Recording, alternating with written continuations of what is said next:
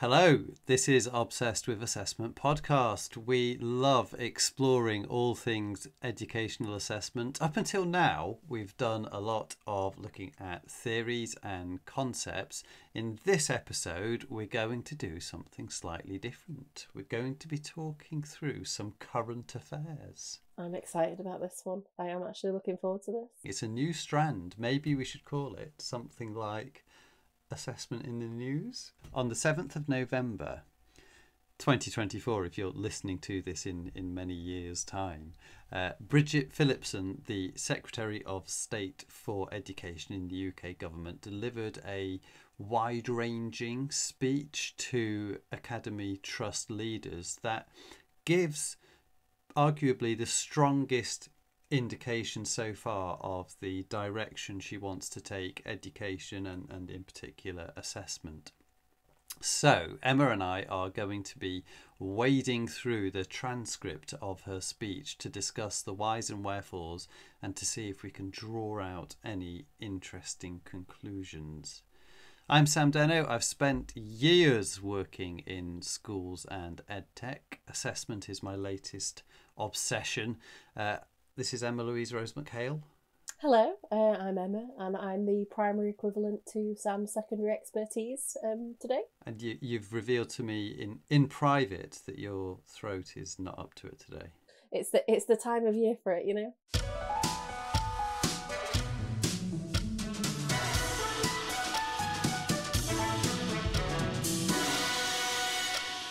We probably have to caveat this whole discussion with the understanding that there will be a degree of spin involved with any governmental announcement. So we'll approach everything here with a hint of scepticism, but there are some clear messages that come through.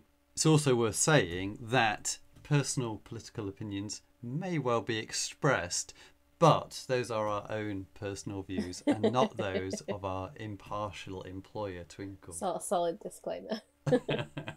We'll run through some of the headlines of Bridget Phillipson's speech and then we'll focus on the assessment update because I feel like she builds up to kind of the assessment moment. I don't know if you got that sense. It covers curriculum and assessments, doesn't it? And certainly doesn't happen early on. No. saves it for the end, either because it's so unimportant or because it is the icing on the cake. It is the pinnacle. Firstly, how do we feel about Bridget Phillipson's buzzwords that she kept returning to, achieve and thrive? She linked it to her own story. Like, that's the actual quote, isn't it, early on? Yeah. That achieving and thriving was her own story. So I like that. I like that it was made personal to her, that she hasn't come from perhaps an expected background for a politician, which I think I quite like when it's somebody making decisions over education. I mean, as a phrase, achieve and thrive, it's not it. You can't really go, no, I don't want that. I don't want that to happen in schools. It is a very buzz phrase, if I'm being honest. I think there might be significance in the order as well. So it's achieve first and then it's thrive. And I wonder if I'll kind of come to this. Oh, that's picking it apart. Later, that's interesting. Yeah. But yeah, achieve. So it's the attainment first, but also side product of happiness, hopefully. Interestingly, Phillipson didn't back away from a curriculum that is rich in knowledge, but also strong on skills. Now, whilst the two aren't mutually exclusive, the knowledge-rich curriculum is potentially one of the problems with the current curriculum.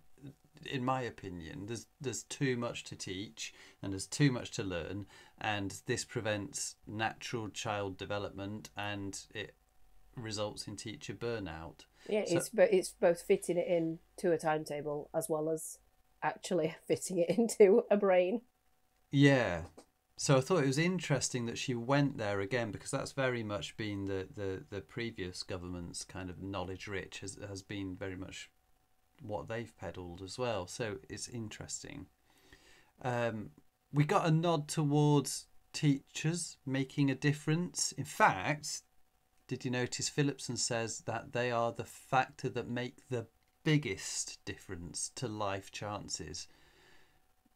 So not curriculum, not exams, teachers. I agree.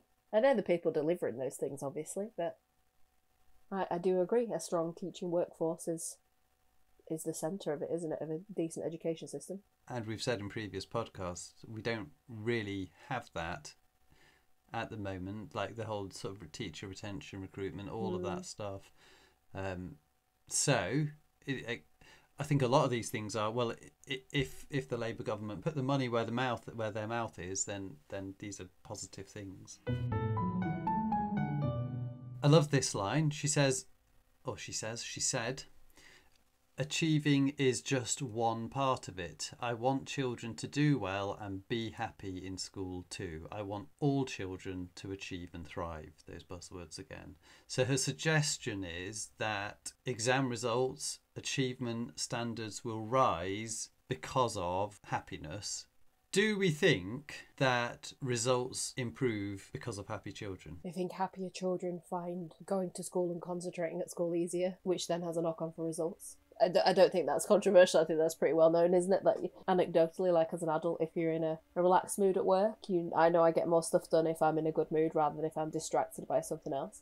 If you've got children coming to school that are genuinely have anxieties and stresses elsewhere and in school, then it's going to be harder for them to concentrate on what's going on in terms of content and learning. Do we believe that happiness is, in and of itself, is really a motivation for the Labour Party? Because that's their suggestion.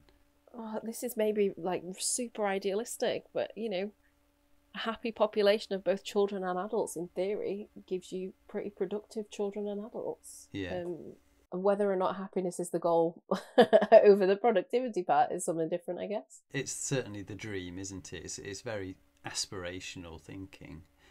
It does seem to me that every time she mentioned well-being, she also mentioned exam results. So she's not talking about happiness in exclusion and saying, well, that's good enough on its own. Yeah. So it wasn't until the end of her speech that Phillipson got on to assessment directly. And like I said before, it felt to me like she'd been building up to it. She's not actually said anything particularly clear about assessment up until this point. She still hasn't said anything particularly clear, but she did give us a little bit more. She teased a little bit more. She said, exam results open important doors to opportunity for young people. They show what pupils know and can do. They are and will continue to be the anchor of our education system. Very clearly saying we're not moving away from the system we've got then. I think that's really important. So firstly, I disagree with her assertion. So exam results as they stand only show what pupils know, not what they can do. Agreed.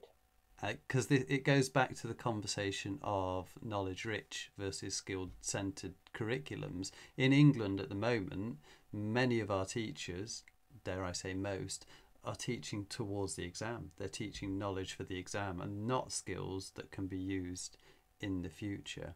So then the bit where she said they will continue to be the anchor, I think is the bit that you were talking about. It's interesting. So in spite of the earlier rhetoric, this doesn't feel like a particularly notable step change from actually what we have already.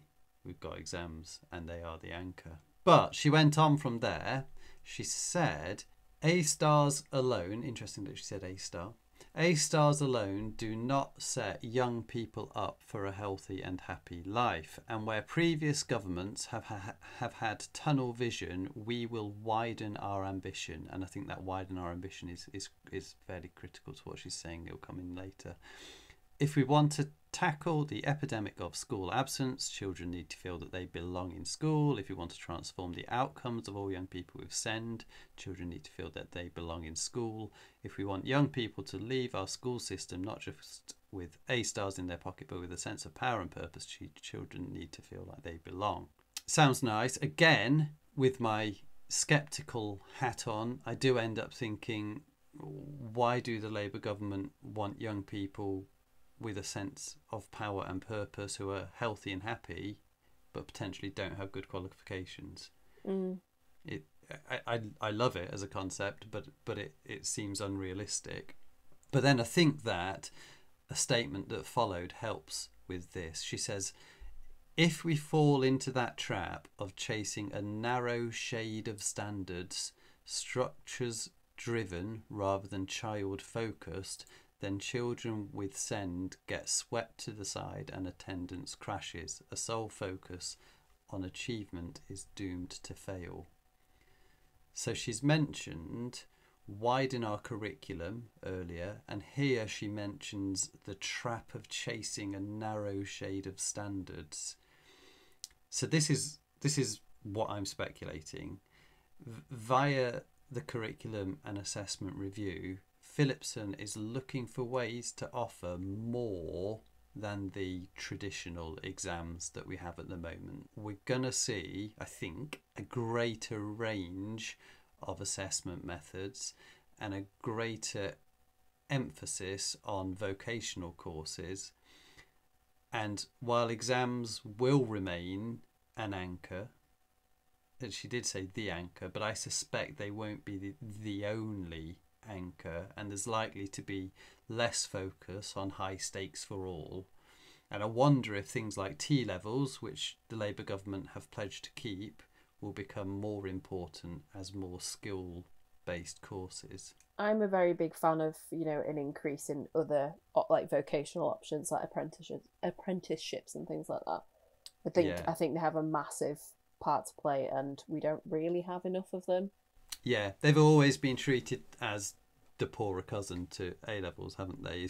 If you're not doing an academic course, then you're kind of second-class citizen, whereas this seems to me an indicator that we might be turning towards those vocational skills a bit more. Not dissimilar to some of those Nordic countries, and of course they are the countries that were name-checked in the original Labour Party manifesto for education.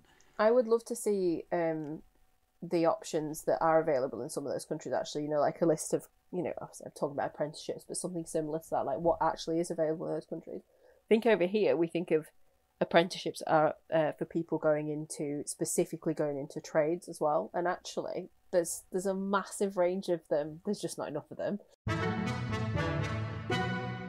So I think those are the main things that I've pulled out. I think, I don't know, if we were to summarise how we feel about this speech as a potential way ahead, what do you think, Emma? Okay, so I think achieve and thrive and, making sure children are happy at school is never ever going to be a thing that we'll boo at. That's great. There's very little detail given so far as to how that's going to work in practice. And one of my big concerns at the minute is, and teachers say it as well, it's like teaching leaching into almost social work and parenting, like other things that should other bodies that should be taking on some responsibility or be supporting with that are also not very well funded as well, if we're talking about social services. And to say we want everybody to be happy and included is bigger than just saying to teachers, make an effort to make everybody happy and included. It's investing in SEND education, it's investing in social services. And although it's, the idealist is like, oh yeah, amazing, let's make sure everybody has a really lovely, happy and well-resourced childhood as well. We're talking about children coming from economically deprived backgrounds too when we're talking about it. To just say make sure everybody's happy is easy, but really, really hard in practice. Yeah. Really hard. Perhaps as well, like you say, opening up different opportunities so that children aren't coming to school going, well, I'm never going to pass a GCSE, so why am I bothering? If they know there's another option, the motivation then can be there. I'm interested to see how it pans out in terms of what actually happens. Yeah, that's a really good place to finish it. I think as you say, detail light, but has the potential to offer something. It sounds good as a start. Great. Well, thanks for listening. You can reach us on assessment@twinkle.co.uk, or please leave a message if you can find anywhere to leave a message. Like, subscribe, do all those things, and we'll see you again next time. Bye for now. Bye.